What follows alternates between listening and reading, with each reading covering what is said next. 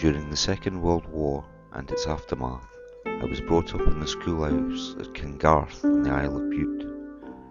There was an itinerant music teacher who gave me piano lessons. He was one of the last of those forced to leave the Isles of St Kilda in the 1920s. He used to end each lesson by teaching me one of the St Kildian songs. The four recorded here have haunted me all of my life, and now, 60 or 70 years on, I have finally got them down. It is with thanks to the computer volunteers of Silverlea in Edinburgh that these few tunes from the long forgotten Isles can be preserved and given a future.